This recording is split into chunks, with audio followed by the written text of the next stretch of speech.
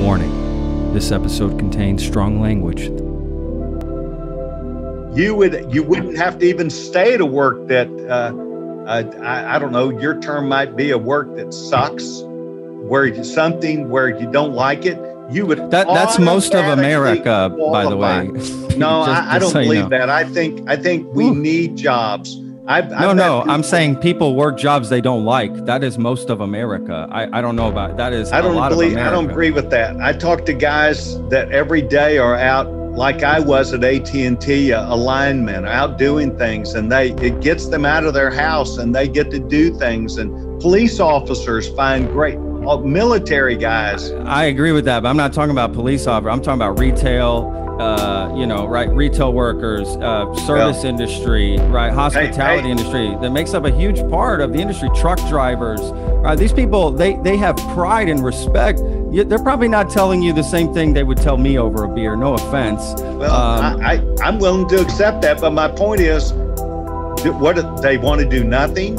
No, of course not. People just in a growing don't economy, like the two you have attached. other chances. And that's where you got to grow the economy. I just don't think the two should be attached. I think you should have freedom to do your job and not have to worry about can I live if I have this job. Welcome to the Lone Star Play Podcast. I'm your host, Patrick Scott Armstrong. Join me and a famous guest every Monday, Wednesday, and Friday. We discuss their career, life, food, Texas, and everything in between. Let's get started.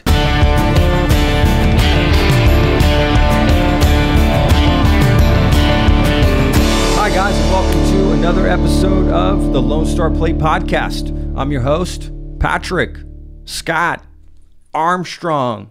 Boom.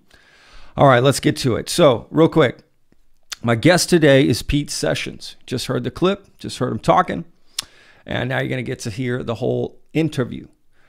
Full disclosure, I also had Rick Kennedy on, who is the Democratic nominee. So Pete is the Republican nominee in the 17th district. That congressional race is happening right now. The election's the same as the presidential one on November 3rd.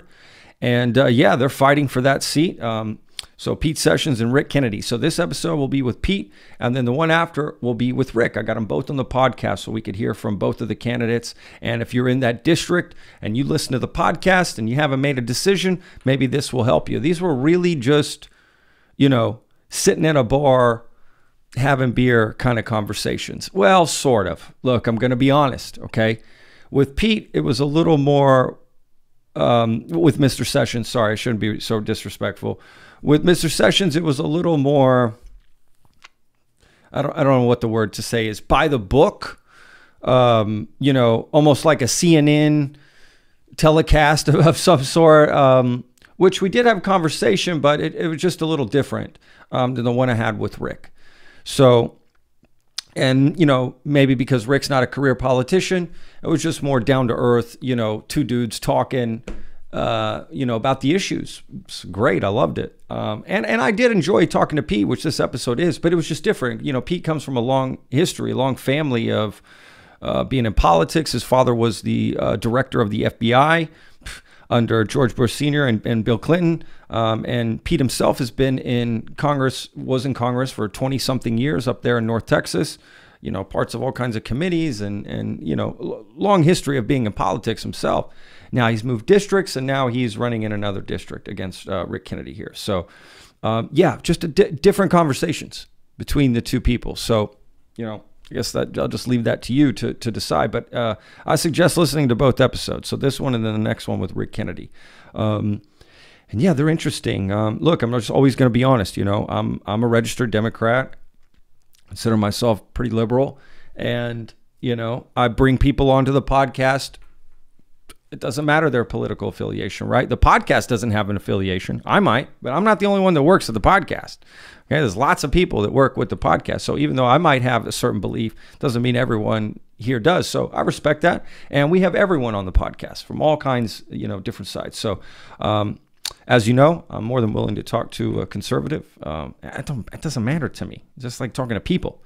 So, but this particular person that's their job is to be conservative, right? Like, that he's a politician. So we get into politics, and he's running in a current race. So it's a little bit different than, say, for instance, when I talked to Connie Burton, who was a former senator and really had no plans of going back into public office, at least not at that point in time. But Pete is actively going after it, right? So different conversation. We disagree on a lot of things. What am I going to say? But he was willing to talk, and he was willing to answer questions, and he was even willing to come back on and do more questions. So I did respect that. I will say that. What I did think was kind of funny, again, just being honest, you'll notice like right off the bat, my first question is just kind of like, hey, how you doing? And then it just like, 10 minutes. And I think he mentioned Hunter Biden's emails in there, right off the bat. So I just thought that was kind of funny. Nothing against you, Mr. Sessions. I just thought that was kind of interesting that some of those answers were like that, where it's just a simple question and just kind of went off on but I mean, I guess that's the politics coming out, because he did loosen up as we went with the podcast, and maybe he just thought this is going to be like other interviews, and to his credit, how did he know how it was going to be? So, but again, he was open, he was honest, he was willing to talk to me. Again, I didn't agree with him on everything. Don't agree with him on a lot of things. To be honest with you, we just have different beliefs. It's just that simple. Do I think he's a bad guy? Absolutely not. I personally wouldn't vote for him. But it was great podcast. Absolutely worth listening to. And look, if you're undecided, you don't know, and you live in that district, again, maybe this will help you decide. But I definitely would recommend listening to both. Okay, so listen to both podcasts. So, okay, let's get to it. All right. So, Mr. Pete Sessions, okay? And don't forget, check out our website, thelonestarplate.com, for everything you need to know about this podcast, okay? Pretty simple. So, let's get to it. Mr. Pete Sessions. Thank you so much, Pete, for joining us today. Really appreciate you taking the time today. Well, it's important that we, at a time when there is not only so much at risk in the country, it's important to talk about the piece parts, about how those fit together, whether it is a Senate race that will ultimately determine so many things that happen in the Senate, including the majority, or whether it is the makeup of the House, whether it would be Nancy Pelosi, or whether we will seek a new direction. Republicans are seeking a new direction. So my ability to not only to analyze, but to bring forth to voters those differences between not just the candidates, but actually the parties. I will tell you, I think that both candidates are representatives of those parties, but not in whole. I don't think that Joe Biden can stand up and say that he's in sync with, for instance, the Senate, even though he served as a member of that body for maybe 29 or 30 years, or that he could say he's in sync with the House. But the bottom line is, as president, he will follow that dictate and he will lead that. The same might be true of President Trump.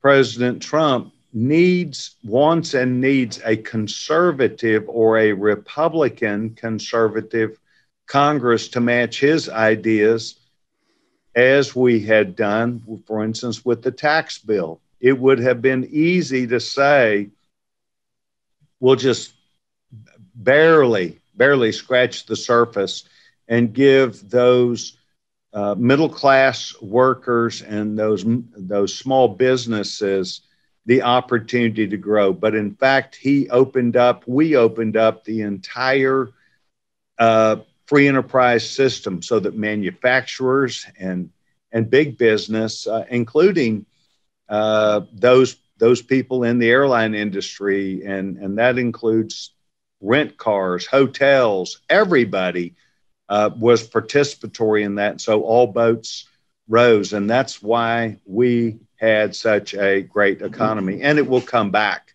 because the fight is not about the taxes or the tax structure, rules and regulations. It's now about overcoming COVID. And so that's why each of these piece parts matter. Yeah, Great. Wow. Great intro. Yeah. What do you think, Pete? Just jumping on this, it's a little bit different than where I was going to start it, but this is what I love about podcasts. We can just go with the conversation. What do you think is the biggest thing that voters are most concerned about right now? Do you think it's COVID? In my opinion, the most important number one issue that people have actually is the direction of the country.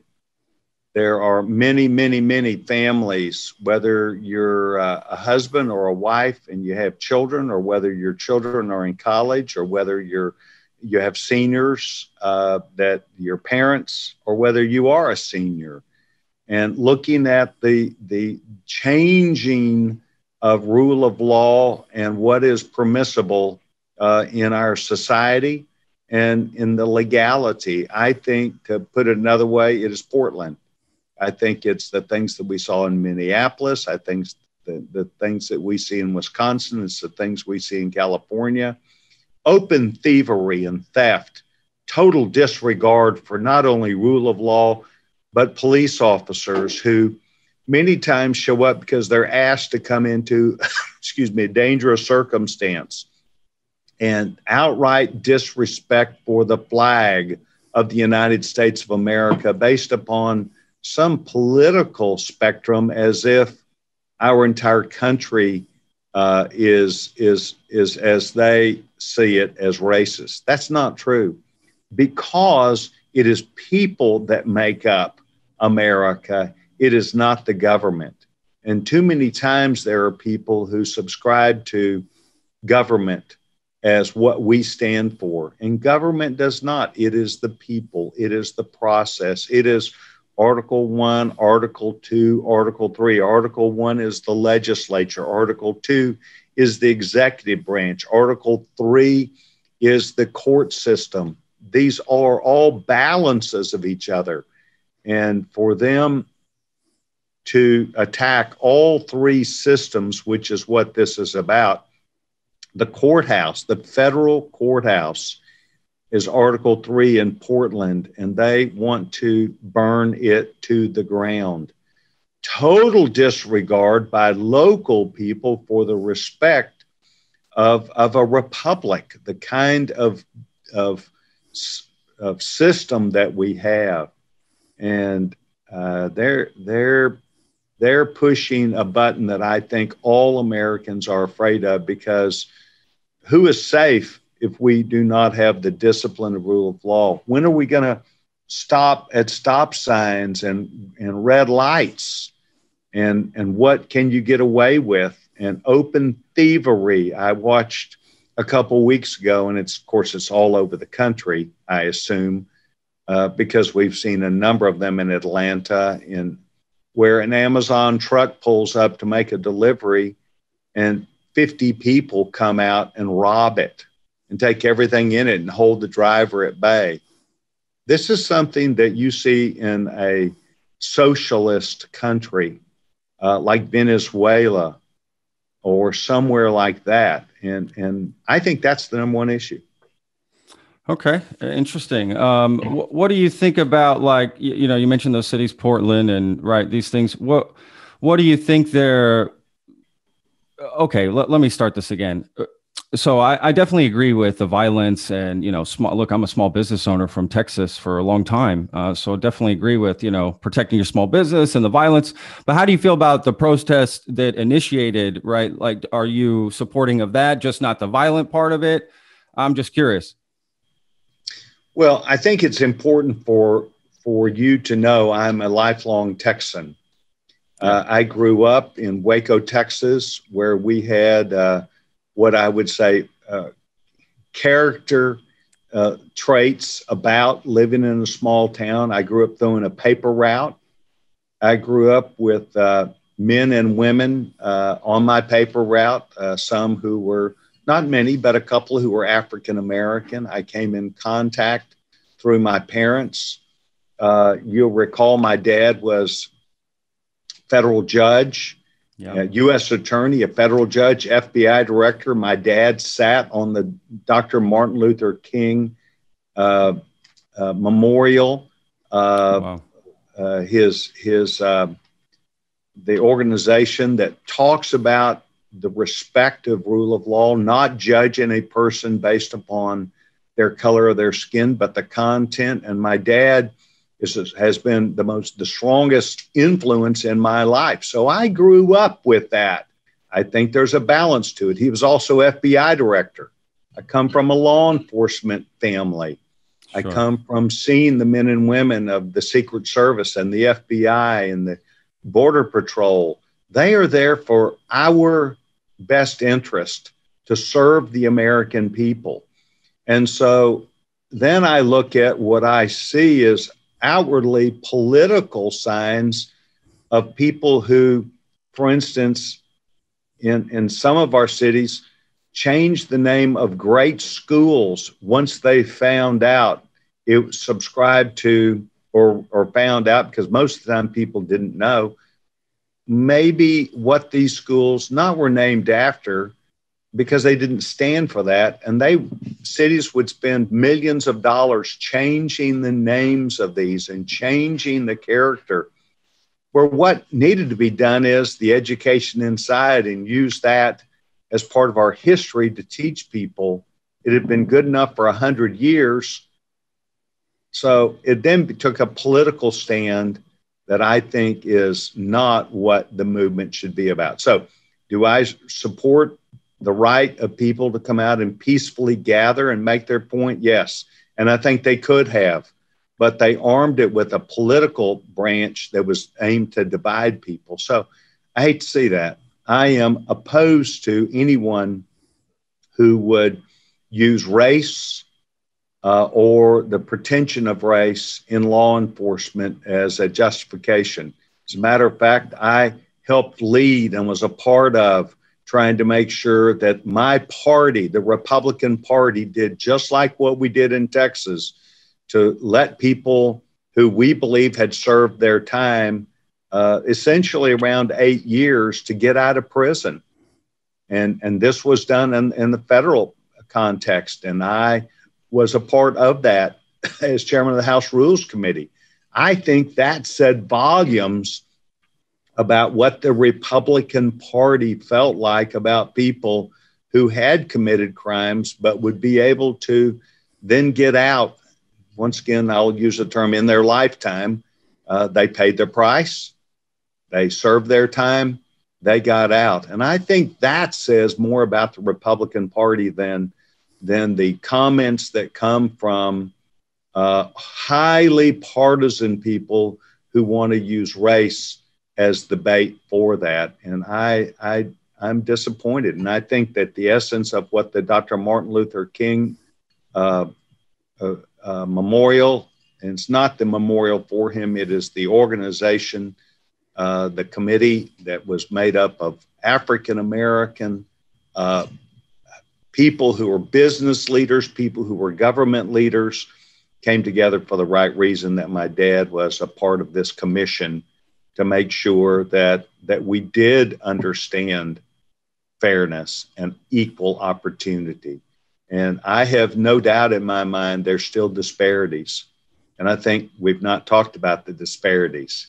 We need to talk about the disparities. And I think that's what I tried to do when we passed the tax bill. That's why there are more African Americans working or were in our country in the history, and more Hispanics and more women and more people. I also am the father of a disabled son, a Down syndrome young man. And I know that many times the first people that lose their job are those that are disabled. So I think the rights of disabled and the rights of what might be African Americans or Hispanics or anyone that might have a difference necessarily about them, I don't appreciate people taking advantage of them, because I've seen it firsthand, and people learn and then they learn, and they're not embarrassed. They're not ashamed. They're embarrassed, and they correct their behavior. And I think that's the story that would be told about America. And it is true of our Republican Party. We care about people, but we're willing to learn along the way. But there has to also be, in my opinion, instead of going to violence and criminality, and taunts of racism or disapproval. Let's go to resolution. So that's what I think, Patrick. Yeah, I can definitely agree with trying to come to a resolution, and definitely anti-violence for sure. Definitely a lot of law enforcement in my family as well, and military as well. I probably have a different outlook, and I'm a little bit of a black sheep in my family in that sense politically. But that's okay. This is what I love about this podcast, is just having open conversations and being able to try to understand where someone is coming from and sort of why they think the way they think. So let's move a little bit quickly, because, Mr. Sessions, I'm very interested in this move that you've made to this new district. First of all, I love Waco. I'm from Texas as well. Great city. A lot of my great friends come from there. I've spent actually a lot of time at Waco. I really like the town a lot. So I'm curious why. I mean, I know you're from there. Is that the whole reason of why going to, make this move to this particular place? Because you were in Dallas for so long, which is coincidentally where I grew up. I grew up in Dallas. Well, let's delve all the way into that. Any question you've got, I certainly am very open to discussing. Sure. The bottom line is I was retired and off on my things. I spent a good bit of time business development, traveling, being with a number of people who were trying to increase not only America's trade with the world, but to build and establish new businesses and employ people. And literally October of last year, I received a call from what was first one and then two and then three county chairmen who recognized that the open seat here was not necessarily being filled, that they could see by someone who they would have confidence in, including the viewpoint that perhaps politically there might be some difficulty in holding this seat as what I would say a conservative Republican seat. And so these three county chairmen talked to me, asked me to move down here. The McLennan County Chairman, John Carr, openly said that he would call this manna from heaven, getting an experienced person who not only had the understanding about politics, but representation. So I had previously served for 8 years in about 40% of the district. Each month I was in for 8 years, was in every single one of those counties in representation. I knew people, had dear friends, they still know me. And then you add in what was easily another 40% of the congressional district. And all of a sudden, we're at about 80% of the congressional district, maybe slightly less, that I knew well. I grew up in Waco.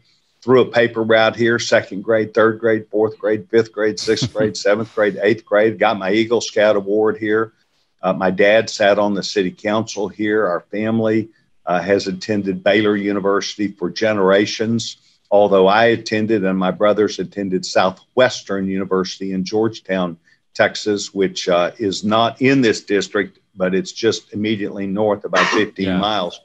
Very so cool. I have this strong affinity, but the interesting parts to these people that asked me to do it was that during the period of time, my first 8 years in Congress that I served, I developed this expertise in farm and ranch policy. I developed this expertise in small communities and the development of the energy issue of oil and natural gas, and certainly the electricity industry, because that is where so many of these plants are. And Leon County used to be part of the boom and of the natural gas boom. So I have this affinity, but what I did is I developed the ability to have a 100% record with the Texas Farm Bureau and a 100% record with the National Rifle Association, and a 100% values, what I consider to be a values interest in what might be called pro-life.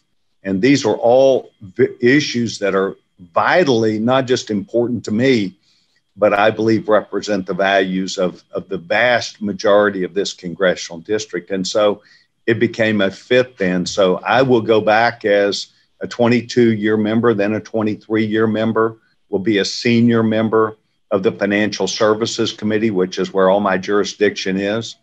Will be able to effectively represent what I think is going to be one of the most important issues, and that is how we're going to deal with these trillions of dollars that were given out and allocated, that you and I both know over time the rules have changed, and how we're going to make a determination about who pays money back and what that might be. And so I will be in that committee of jurisdiction. I also have a strong content because of the Texas Farm Bureau, where I will go back and help make sure that the Texas Farm Bureau and the communities and the farmers and ranchers are well represented. I understand, which not a lot of people did, I don't think any of my other colleagues did, that 1 in 3 acreage was devoted to making sure we pass these things during trade deals overseas. 1 in 3 cattle, 1 in 3 sheep, 1 in 3 pigs. And it is up to us to make sure that our trade, which is a backbone of us growing our economy in these cities that might be lost otherwise if we did not employ trade. So I became a strong advocate. You saw in this campaign where the relationships that we have with other countries, people wanted to say they were terrible and we should back out. But what would be left in the balance is Texas 17. Our communities contribute. Texas Farm Bureau will tell you $17.7 billion worth of produce is produced by Texas in these trade deals. And so they needed a voice. And yet, as you know, there are strong content and ideas that deal with my background. I was on the original Bell Labs team with AT&T, where we developed broadband, and I have an understanding of the internet and the laws surrounding 5G and internet usage. So there's a lot of what I think are overlapping issues. I call this a Venn diagram, where I share so many of the strong ideas and contents and principles with the district and not shy about it. That's why I'm 100% with the Texas Farm Bureau. I'm 100% with the National Rifle Association. I'm 100% behind our military, and have told people openly, when we have extra money, we need to give it to our military. And lastly, law enforcement, that I will be behind our law enforcement officers, and they will make have the discussion when something does not go right. But I don't think you can partially be behind our military or 90% be behind our law enforcement. I think you ought to stand behind them because they got a tough job. So these are the things that I think brought me to the district, where I'm a great matchup. And I think we're finding that in the first election in March, I took 32%, won 10 of 12 counties, and did the same in the runoff, won 10 of 12 counties, because people do have, I think, an understanding of what Pete Sessions stands for, what the Republican Party stands for, and that my relationship with them will be that I will see them every single month, every time I will make myself available in these particular counties to make sure that I represent them. Oh, that's amazing. Well, that's great. I'm sure, you get to go back to the hometown, and I'm sure that's an amazing feeling. This is something I'm curious about, Pete. So look, just full disclosure, I actually, I voted for Biden and Harris in this election. I've already voted. I'm happy to say it. What would you say to someone who hasn't voted yet, but may be leaning towards Biden and Harris? What would you say to them?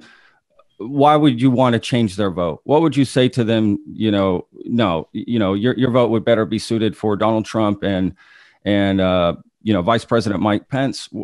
I'm curious, what were your your Well, argument for that being? Well, it's really pretty principled to me, and that is I'm an American, and I grew up as a Texan, and I grew up under a set of laws and a constitution and ways to deal with people that I think were fair, that we could count on. I think things are resolved at a courthouse. I think they're resolved with our peers making decisions for us in a rule of law. I think that there are laws that must be followed, and it can't be something where some group of people get away with something and others don't. I think this is about the direction of the country, and I am very concerned. I think President Trump, in some respects, has less to do with it, or Vice President Biden, and more to the direction of the philosophy. And the philosophy openly of the Democratic Party is they are now beholden, in my opinion, completely to the left. And you've got California, you've got Oregon, you've got Washington, you've got other places where elected officials do not uphold the rule of law. And I think rule of law, once you get away from that, you have chaos.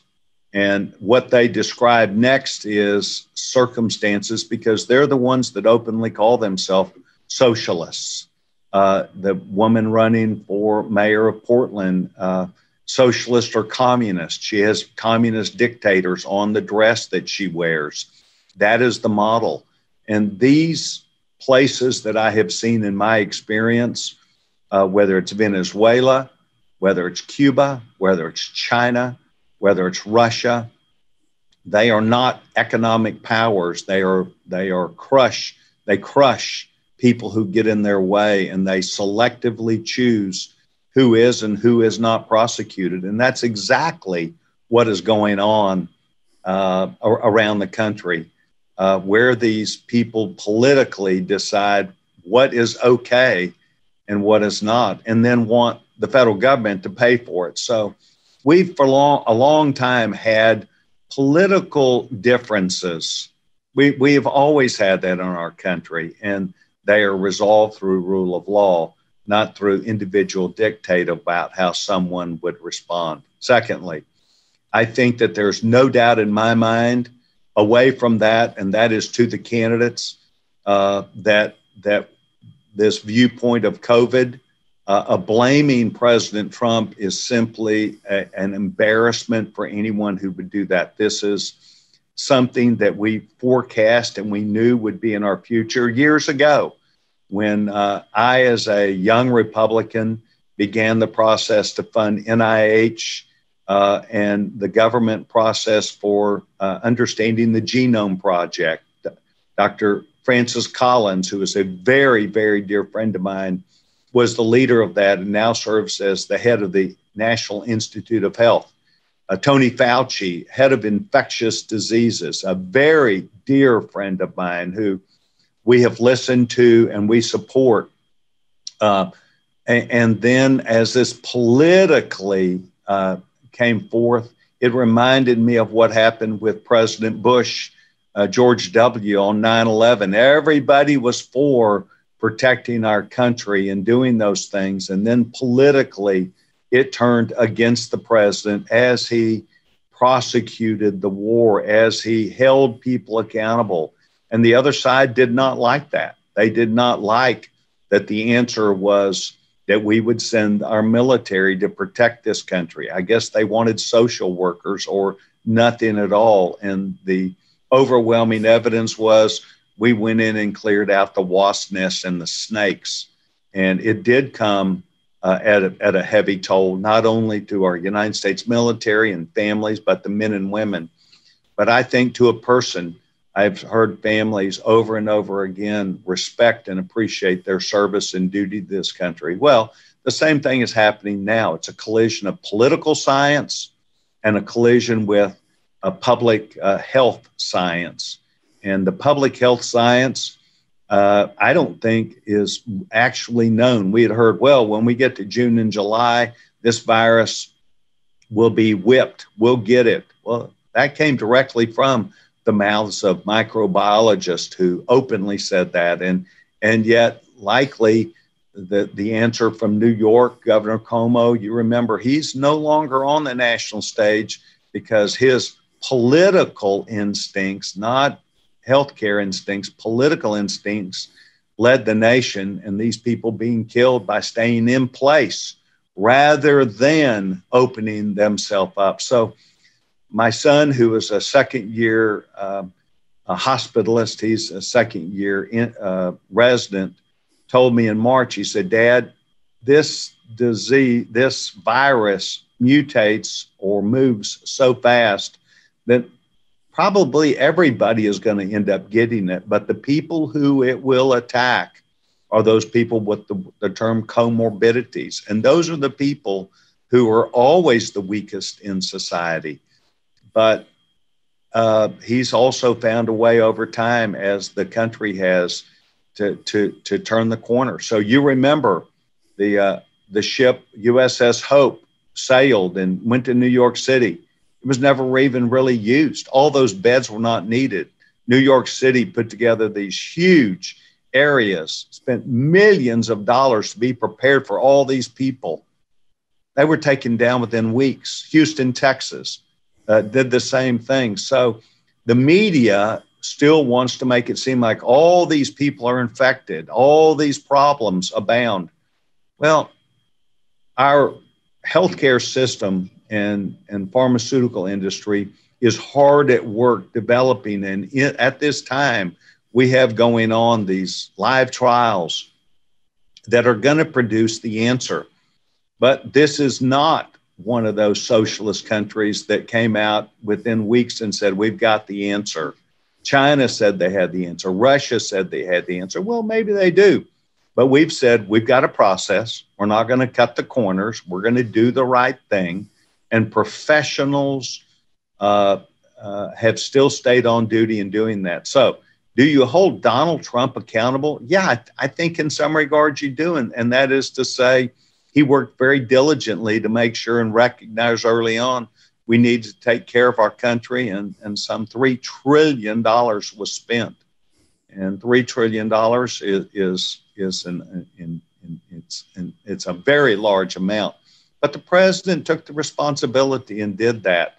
But he wasn't going to add the money in to pay for the damage of almost $1 billion that these other cities have allowed, openly allowed. And when you mix political science and sound science and then realities, I think Donald Trump more or just as equally my Republican Party. I think my Republican Party is not into giving away everything that we have, because the next generation, 5 years from now or less, they will need a country that effectively works, that people can understand what their rights are. And Patrick, I would say to you, I don't think you have any clue to the power of the left and the power of what they're willing to do in our good name, the United States of America, to indebt us forever, to not protect us completely, and to give advice about staying at home and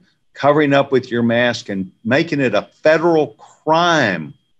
That means the FBI would be out arresting people for not wearing a mask. And it should be something that is a local law, to where people have that ability, whether you're in Portland or Seattle or Dallas, Texas, or Waco, Texas, to make those determinations of local issues. And they want to federalize everything.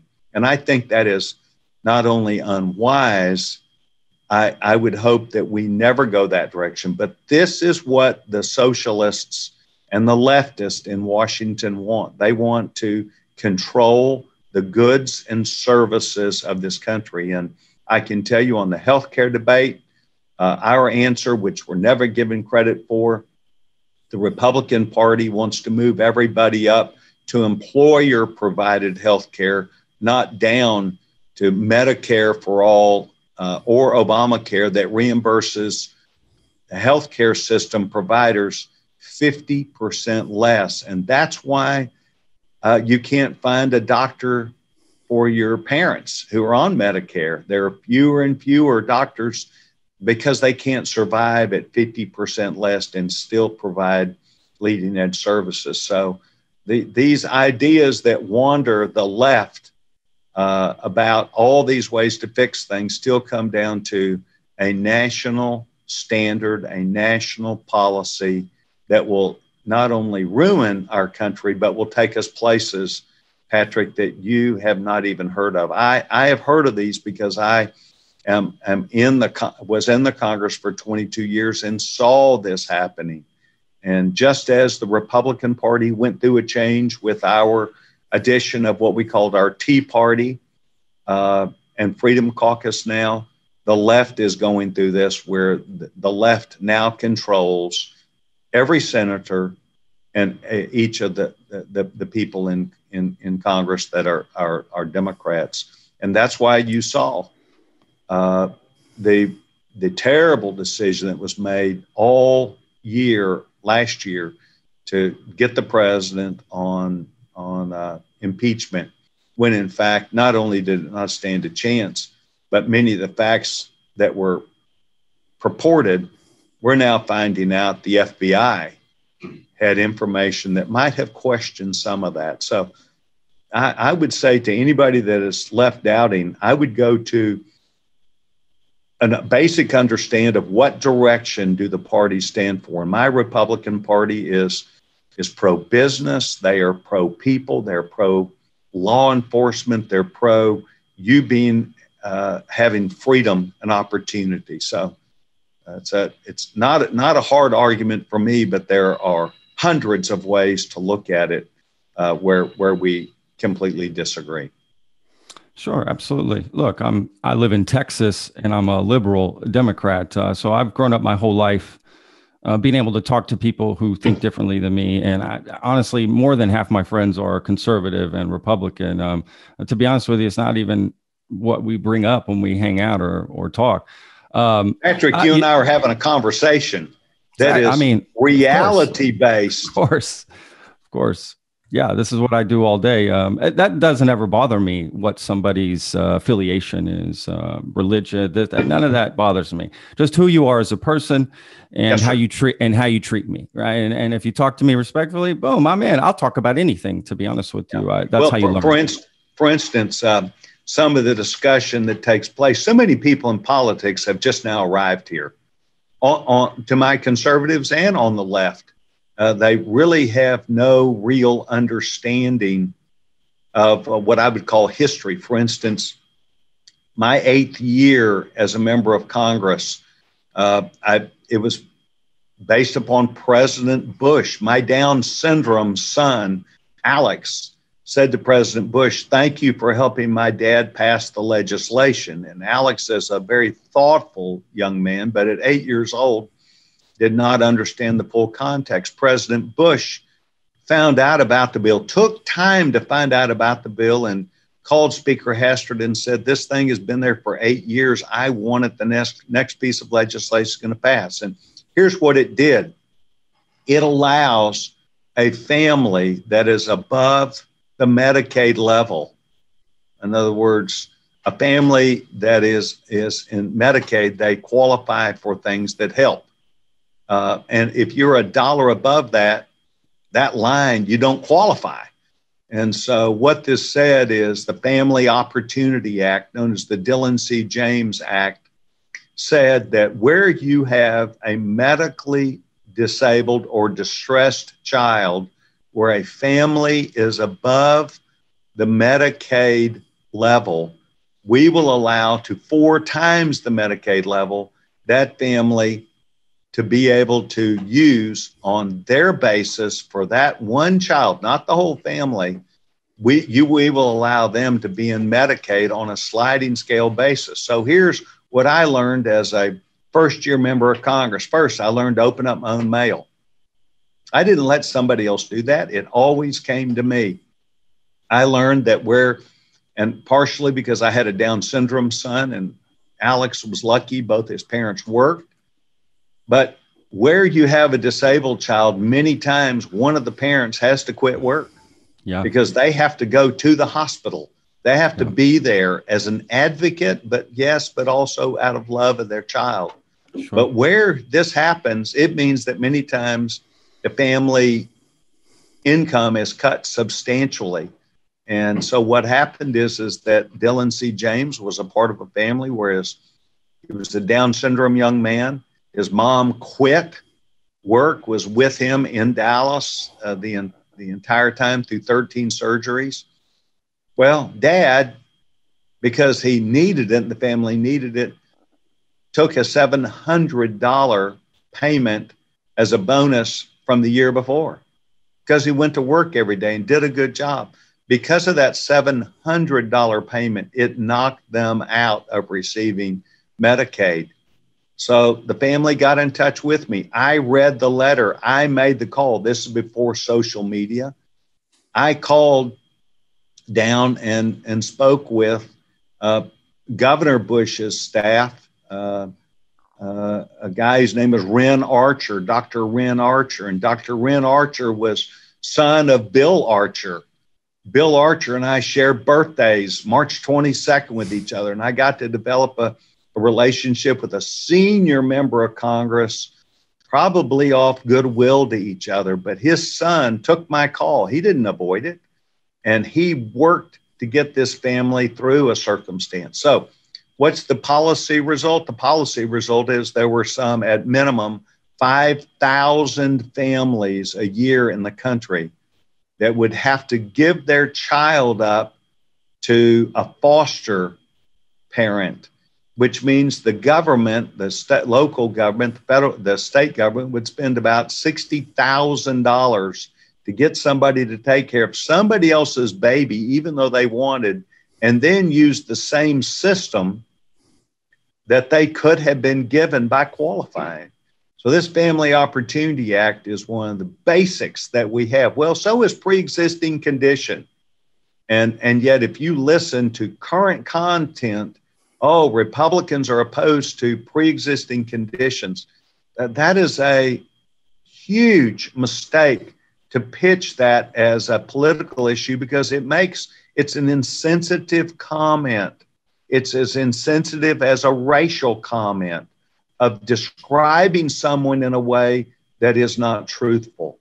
And as the father of Alex and doing this legislation, I quite honestly, instead of being resentful, I say to people, you're not knowledgeable. You don't really know what you're talking about. And so please, if you do not know what you're talking about, what happens is it's a political hit. So all of a sudden in politics, these new people think everything is a fair game. They think calling somebody a racist or calling someone who's Republicans or against pre-existing conditions, that is an unfair and unwise and a hurtful thing. And it's not okay. So go back. But that kind of happens on both sides, though, right? I fully admit that. I think I said our new people on the right. But I would also say to you, Patrick, that the things that, quote, new people in conservative circle, they do accuse the left of, but they're guilty of it. Rule of law. They openly in Ohio, in Oregon, that they will be arrested properly by their own people and let go. They openly are for moving our country to Medicare for all. Medicare for all, if you read it, it outlaws any private use being reimbursed for any healthcare services, from dentistry to mental health to any surgery. That is more than a government-run system. That outlaws anyone else. So I don't see where what we're saying is not truthful. I think that what the right claims the left is truthful. So tell me one that would not be truthful, like the three that I've told you about, us being racist or us being against pre-existing conditions or us being against people of color. Please tell me anything when my party has come and let people out of jail who served. We didn't say if you're white or black or Hispanic. We said you served. And I think my party, and I think I in particular, as a representative, as a senior member of our party, I think it's disingenuous for us to say the things and the full content going on today. Why doesn't Biden Hunter say, that was my laptop? He's allowing people to go out and question whether this is true or not.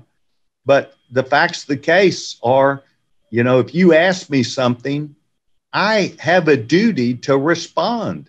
Even when I may not like it, I have to say that is not true, or it's partially true, or explain myself. And so what's happening is that the accusation is being met with silence on the other end, and it's deafening silence, which then means that's fair game. If someone does not stand up and willing to correct something that is wrong. So, Patrick, I'm willing to tell you straight up, my party is not perfect. I'm not perfect, but I'm also willing to look at you and tell you that the things that we think and say and do are in the best interest long term for another 200 years for this country, including being prepared for the next COVID, being prepared for the next hurricane and downturn. And as an Eagle Scout, I have an obligation to tell the truth and live by these things. And I think that scouting is another thing that is becoming a casualty of this new thing. And I think that scouting and telling the truth and being honest and helping other people and doing a good turn daily, well, I think that should be admired, not something that we would want to turn away from. So I would not, look, this is your show. I'm not trying to challenge you, but I would certainly encourage anything that you believe my party is doing that you do not believe is right. I mean, throw it at me and I'll try and offer something. But I will tell you, I think the reason why we need to return Republicans in control of the House, the Senate, and presidency is the balance. Sure. Look, the honest truth is I wasn't ever even into politics before 2016. That is the honest truth. I think that's what I said about most people.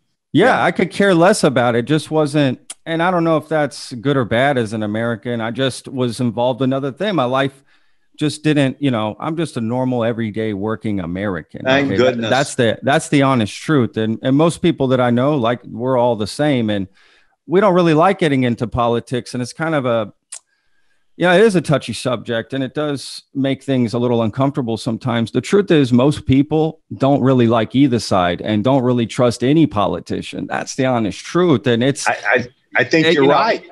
And what happens is each side starts pointing the finger, and we in the audience are going, we're pointing the finger at both of y'all.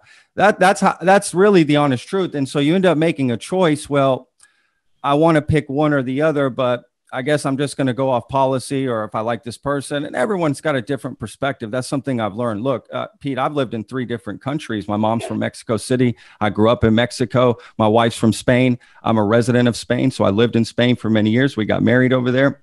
My wife's actually in Spain right now, helping her family through COVID and what's going on. And actually, her family has her brother has Down syndrome as well. So they're actually deal with a lot of the same issues you've dealt with. You're no different than I am, in the same boat in so many ways. But my point is that you said it. You're kind of new to this, and I do admit, I will be very open to admit that when you come to a fist fight, or when you see an accident, you do want to know what happened. And sometimes the participants in there both are equally guilty. And sure. And I do think I have not done as good a job as I could do myself. Well, that's everybody. Because I tended not to worry about that. There's an old saying, and it's a problem. It's a Republican saying. And a guy named Ronald Reagan made it famous. If you don't care about who gets credit, you're okay. And I have tended not to try and get credit for me or my party over time, but we let the results speak for themselves. And I think the results that spoke for ourselves were evident with our economy until COVID. for so many reasons of bringing jobs back to America and standing up for America. And the problem is, I do see where the other side can say, oh, you want America to be great and everybody else in 10th place. Well, I think when that 10th place became the Iranians or became the Russians or the Chinese or became people who are bitterly opposed to freedom for people, that became okay to me. But I still think that Republicans passed this new trade deal that made it great for following rules with Canada and great for following rules with Mexico. Mexico is our largest trading partner. We need to have a great relationship. And that, you know, Patrick, the Obama administration completely ignored them. And they will say that. That's why it completely ignored them. And that is why, you know, and I will say the Trump administration, I think, can do and needs to do a better job too. Mexico is not the problem. The Mexican people are not the problem. The problem is the people who take advantage of Mexico. Well, it's the government in Mexico. I've lived with it my whole life. My uncle was actually a police officer in Mexico City for 30 years. He was actually assistant to the chief of police. A lot of history there. I used to go to a lot of police stations. I've flown in helicopters, tank, you name it. They used to pick me up from the airport like that when I was a kid in the 80s, full patrol showing up to pick me. I always felt super special. But yeah, there's a lot. Look, we could do a whole podcast about Mexico. It's a very special connection to me, and the issues that Mexico has honestly are never really truly highlighted in America. It's always the relationship with Mexico, right? And that to me is a different conversation. Trading partner. Yeah, they're our largest trading partner, and I would encourage you to have the president of U.S. Mexico Chamber, who is a Hispanic man, Al Zaponte, General Al Zaponte, on to talk about these things, because I think the relationship is important. I've tried to be part of that to ensure it is good and getting better. So I think you're in this thing, Patrick, for the right reason. I applaud you for doing this. Of course. Absolutely. Look, I always know I'm going to fundamentally disagree with a lot of people in my life. That's never my issue. My issue is finding what can I connect with them on. And to be honest with you, my biggest issue is just healthcare. That's just the biggest thing that. Good. Let's talk about that. That is, and I'll tell you why. My father, born in St. Louis, served in the military and the Air Force. I was actually born in Omaha because that's where he was stationed. And then we moved to Texas when I was 6 months old. My brother was actually born in Mexico, though, because my mom's from Mexico, like I said, and they met there in Omaha. But my father was sick my whole life. In fact, when I was born, my father had developed tongue cancer and he lost half his tongue. So when I was born, he only had half a tongue. Then he developed throat cancer and he had to have surgery. Then he was feeding himself through a tube right here. Then he got a brain tumor behind his left eye. It almost killed him when I was 14. Then it came back later on. Then he got acoustic neuroma in the ear, another tumor. Then he had prostate cancer. I could go on in my father's thing. And healthcare was such a big part of my life. It affected my life so much. And my father struggled so much to provide healthcare for himself. It was debilitating. And he even had to work in the worst moments of his life when he was in his final years, which killed me. He had to work so that he could have that healthcare.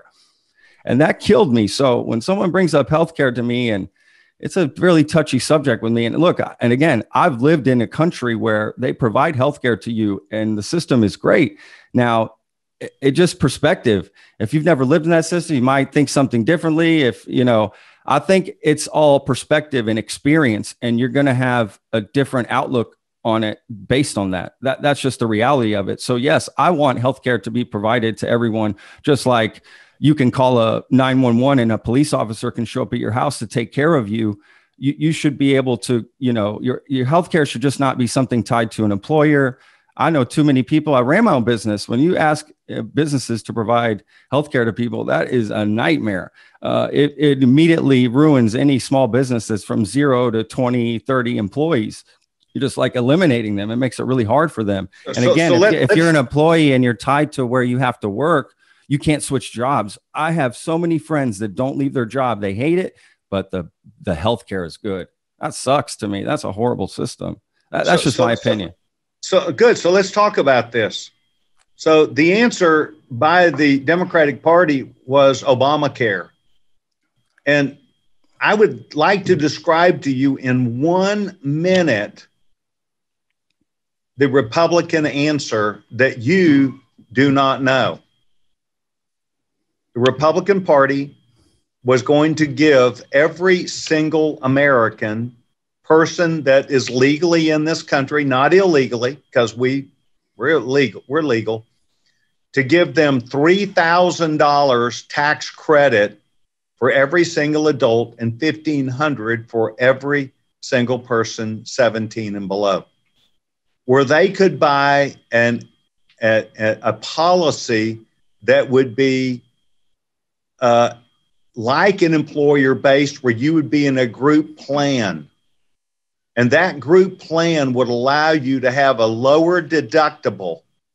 And then you would be able to, just like anybody else, if they were employed by a company, they would go in October and they would purchase any of the varieties that they would choose to, and their company would provide, probably on a 70-30 split, that they would pay for the policy and you would pay, except yours and theirs would be pre-tax. Pre-tax. Small business does not get that. And so this would allow every single company, every single individual actually, to be able to come in and get a $3,000 or $9,000 for a family of four, would give them $9,000 where they could go in just like what you did if you worked at, as I did for 16 years, AT&T, and purchase a group plan. You want to get an HSA, but it would give you that parity that people who work get. So if you didn't want to stay at your job and you wanted to be unemployed, you'd still get, you and your wife, $6,000. And the first $6,000, then you could get an HSA. Now, it may cost you, just as Obamacare does, a couple $100 a month, but you would have this. And the advantage is that you would be into a plan that reimbursed healthcare providers the same as it would as you worked at AT&T. Now, why would you move down when you could move up? But you see, the narrative, Patrick, is Republicans had no bill. Well, President Obama said that day after day. And so the second time I heard him say it, we said, no, the world's greatest healthcare plan is exactly where our party is, and the bill is available, Mr. President. You can't say that. Oh, by the way, pre-existing conditions and up to age 26 is in this bill also. But what is also in the bill is parity, because see, this is where the Democratic Party is not for parity. They want poor people or people that are on their system to be on an individual policy, not a group plan, because they're still owned and controlled. Is it fair or not that I say this, but wholly owned subsidiary of the unions, and the unions didn't want to give up what they had. So they had to say, well, you can't have what they've got. Well, the Republican Party says you can have it. And every single person up to their Medicare eligible, you may have this. And even with Medicare, you could go on this and get the money.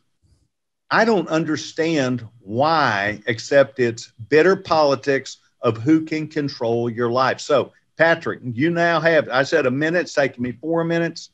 We are for, the Republican Party is for every single person having a plan that is parity with pre-tax, that gives you the money, lets you go on the same website that I would if I worked for the company and Blue Cross and Blue Shield, and buy exactly, and the first for a family, the first $9,000 that's your contribution. And it's advanceable, and it is where you can get exactly what I've got. And your deductible is $1,000, probably $1,200 for a family, for an individual, $1,000. Forget all this Obamacare stuff, $7,000. I was on Obamacare for 8 years. It is twice as expensive.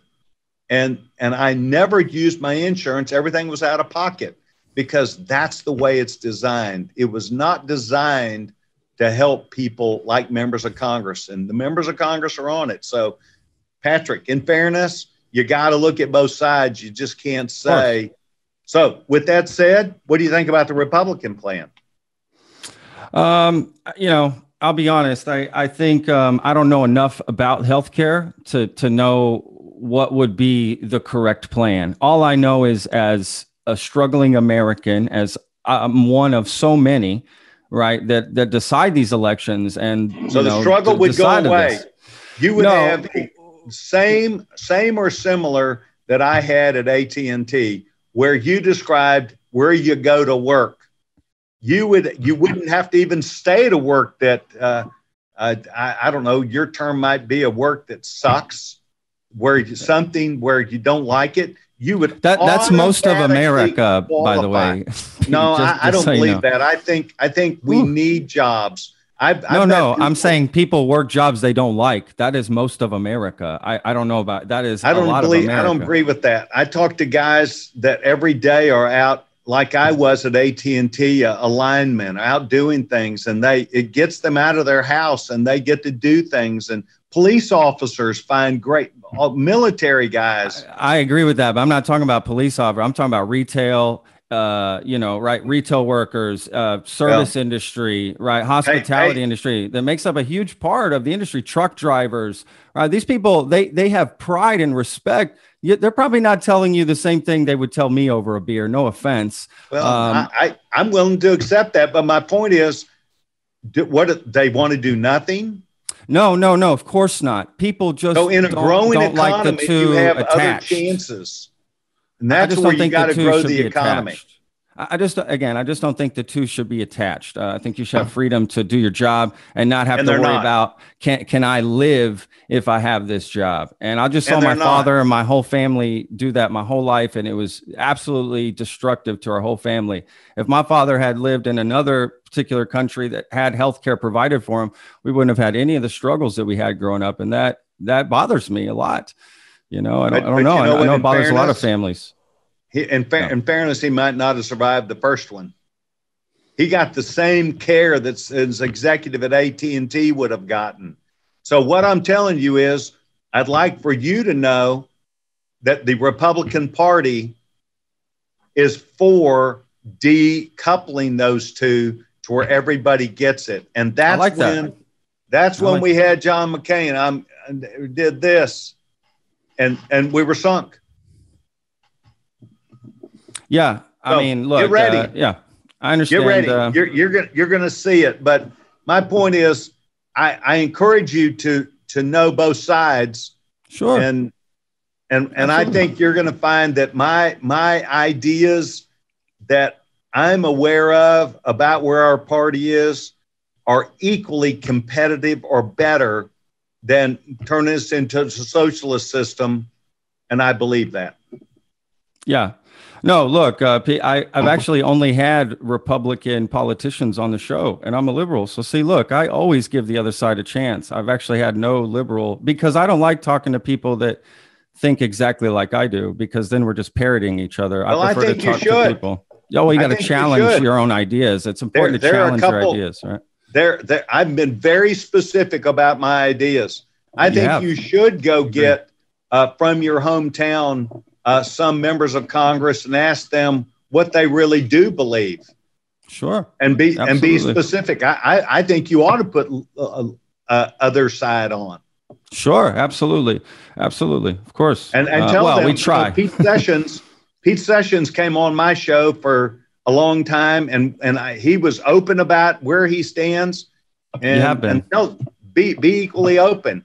And I think you will see a difference, sir. Absolutely. No, I look, Pete, I really appreciate your time. Again, I really appreciate you just being open and honest and willing to talk to me. It's all starts there with a conversation. If I can't have a conversation with somebody, how can we go to step two?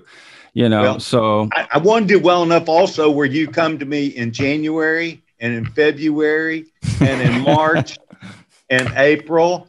And I'd like for you to pick somebody, or otherwise I'll pick them on the other side, because it is where that party is, and I am where my party is.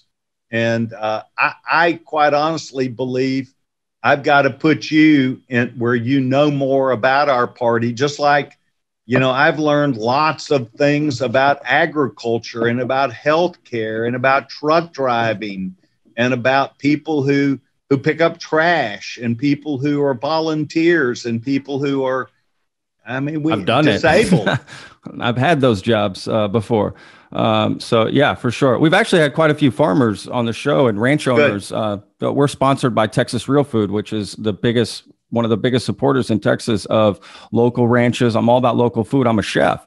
So I'm all about local food, all about supporting local ranchers and farmers. So definitely happy to hear you say all those sorts of things. I definitely get behind that for sure. Well, I'm all about that. I love the farmers market on Saturday here in Waco.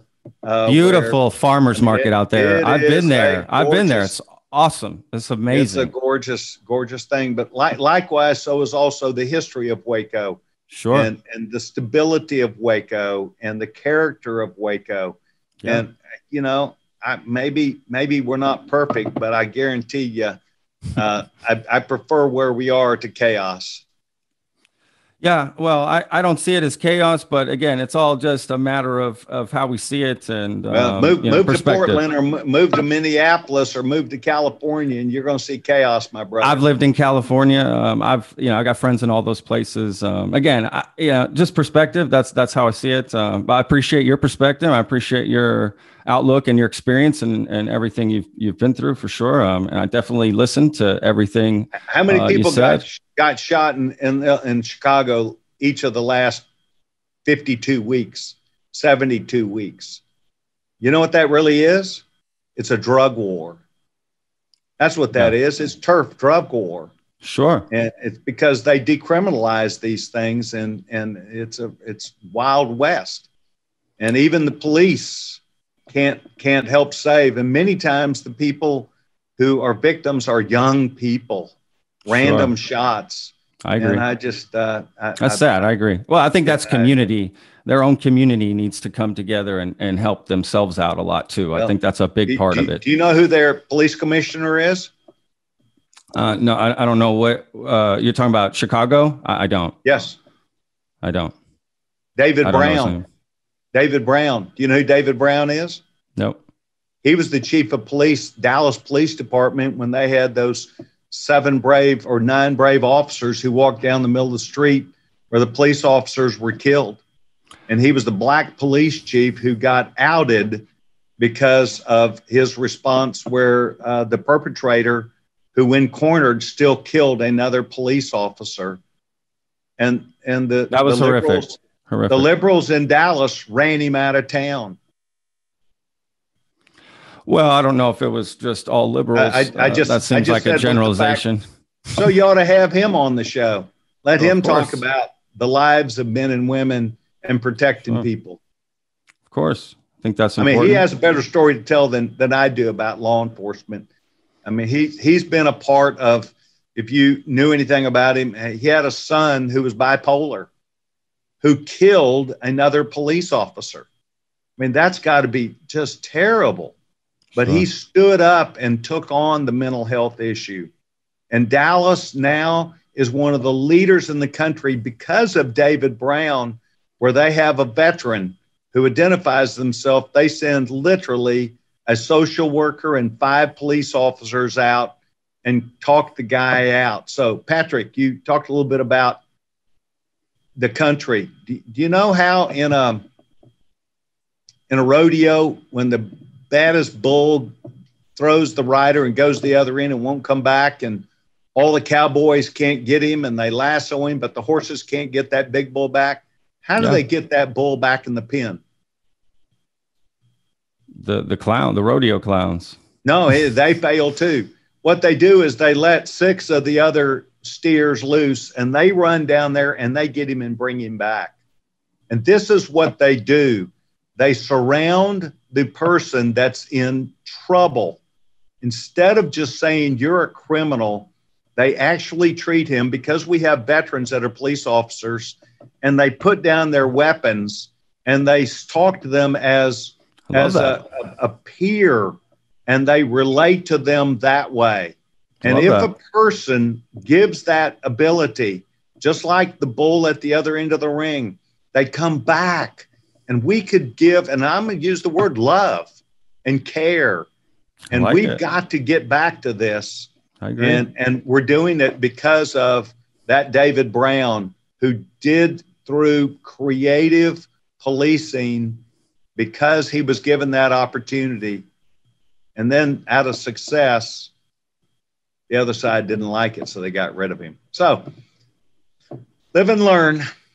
Yeah, look, I have nothing but respect for law enforcement. My whole family and friends know that. There's no question about that. Look, I'm a weird liberal. I'm pro-gun. You know, first of all, I think people should have guns, because I grew up in Texas. I know people can be competent gun owners, and I don't think that's really comes down to the issue. You know, but at the same time, again, I've lived all over the place, so I have different beliefs and thoughts, and my things kind of junk together. I don't even know if I would say I'm a Democrat or Republican, like a lot of Americans. Just, you know, ask me the issue and I'll sort of tell you where I stand. My father was conservative his whole life, voted Republican up until the day he died. Rest in peace to my father.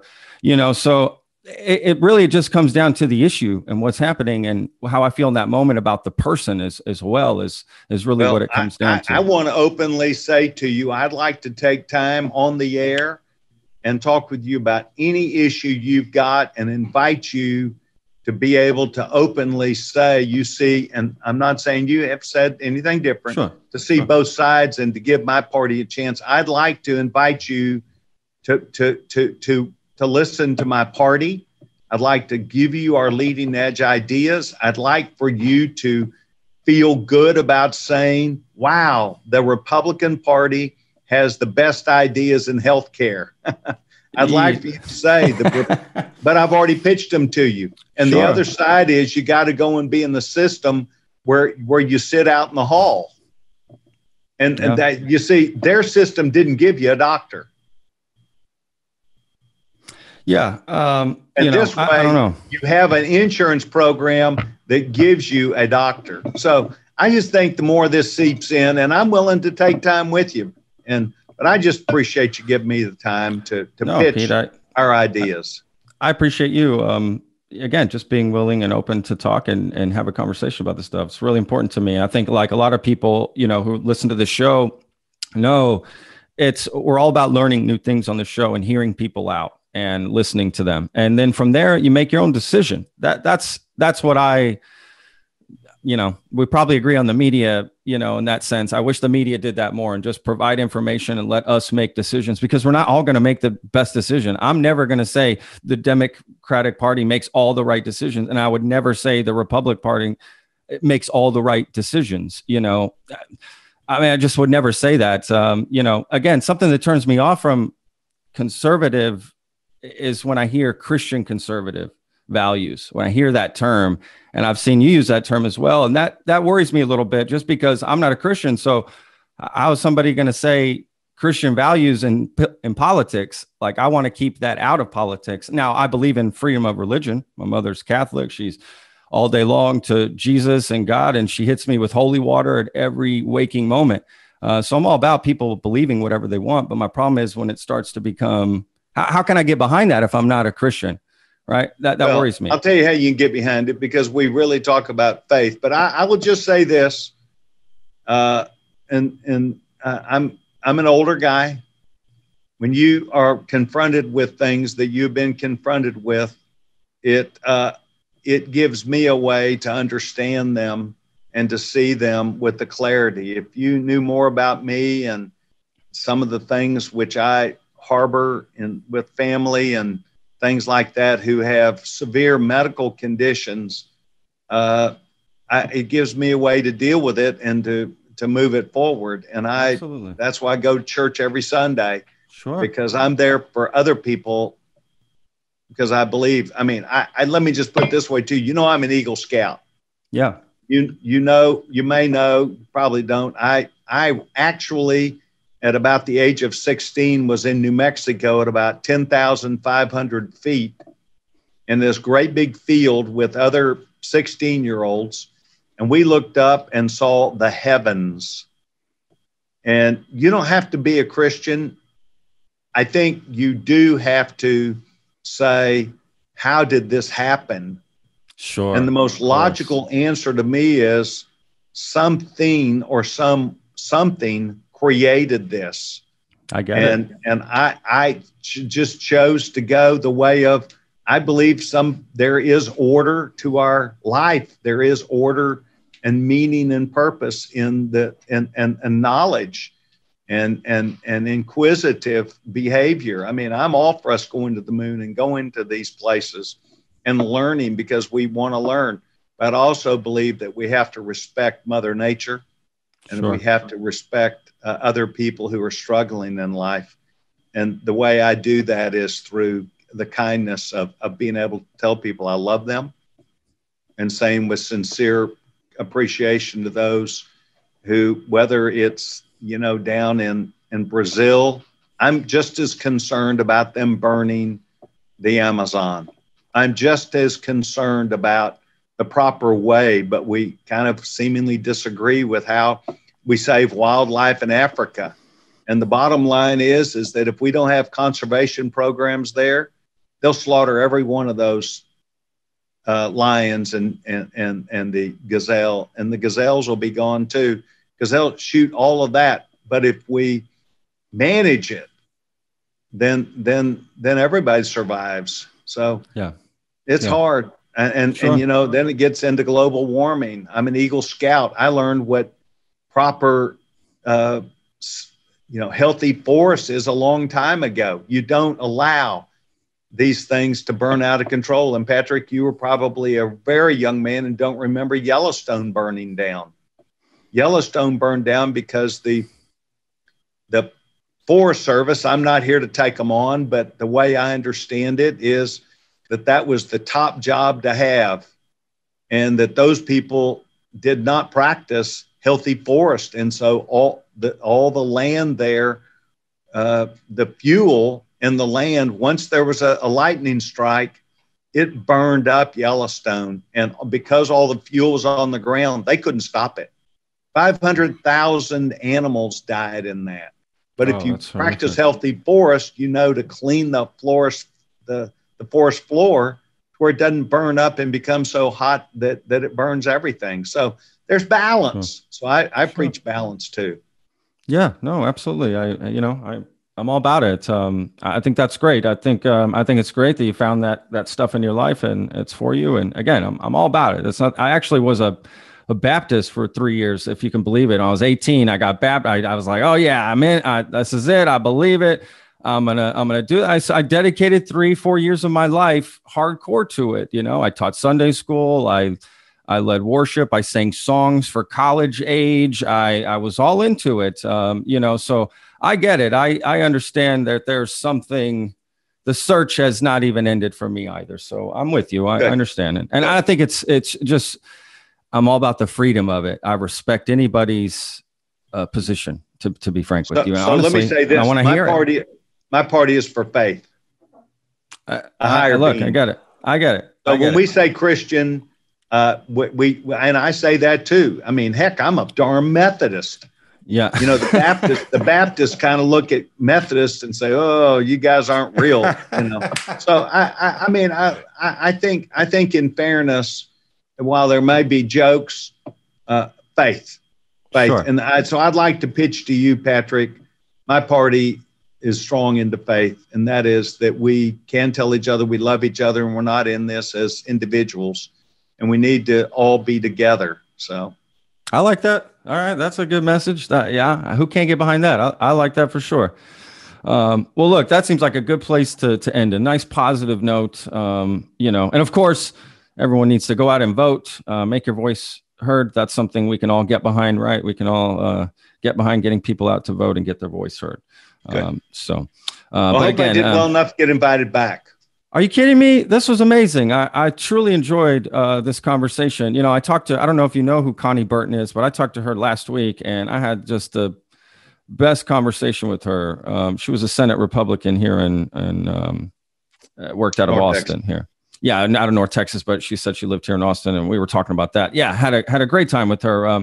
No, Mrs. Sessions, I absolutely enjoyed this conversation. It was really great to hear where you stand on things and how you feel about things. And I think our listeners are really going to enjoy this episode. So I'm excited. So, Patrick, next time, let's take the time and take any calls that we want.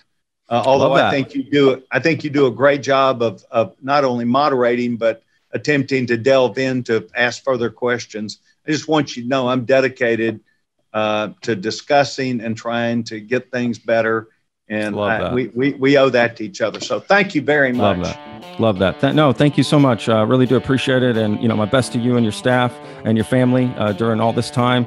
And good luck with everything. And yeah, absolutely. We'll have you on again. We'll do this again. Love the idea of fan questions. That's a great idea. So I appreciate your openness to that. So thank you again. My best to you all. And thank you, be safe out there. Yes, sir. The Lone Star Plate podcast is produced by Texas Real Food. Go to texasrealfood.com and you can search your city for stores, butchers, restaurants, farmers markets, and more who are using fresh, artisanal, organic sources. It's a fun site that brings all natural options all together. I hope you enjoyed this episode. For more information, go to thelonestarplate.com. I'm your host, Patrick Scott Armstrong. Until next time.